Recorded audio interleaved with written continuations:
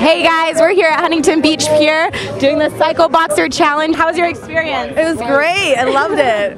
Was it hard? Did it feel like 2 minutes or longer? It felt like longer. You know, I'm not very well coordinated, but I do a lot of spin class and martial arts, so I loved it. It was the two together. Yeah. Actually, it was pretty good. Yeah.